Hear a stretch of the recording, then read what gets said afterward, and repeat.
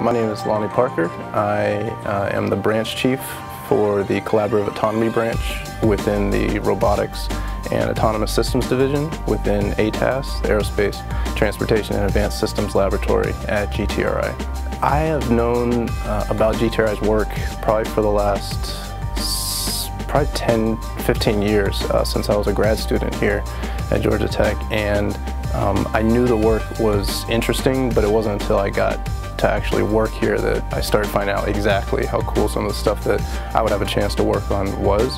I found it extremely rewarding to be able to jump right into an organization that has the years and years of infrastructure in place to make that same kind of cool work possible.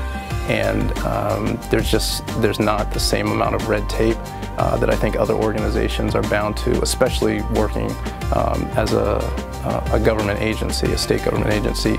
It makes, I think, it even greater to work for GTRI than maybe a private company that's focused primarily on the bottom line and whether or not their product is going to make money.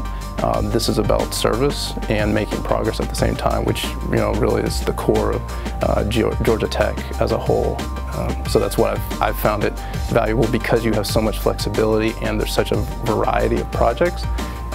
There's just so much opportunity to do some really cool things and do them within almost within your own schedule. I really like the specific group that I'm in and the work that we have to do. I love applied robotics.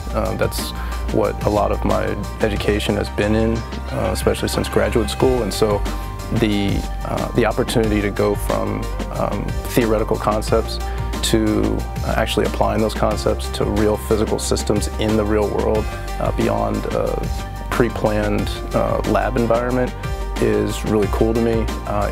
It really shows where some of the theory breaks down and actual engineering practices have to kind of step in to fill in the gap, and shows how there's always adjustments that have to be made in the field while you're fielding these actual physical systems.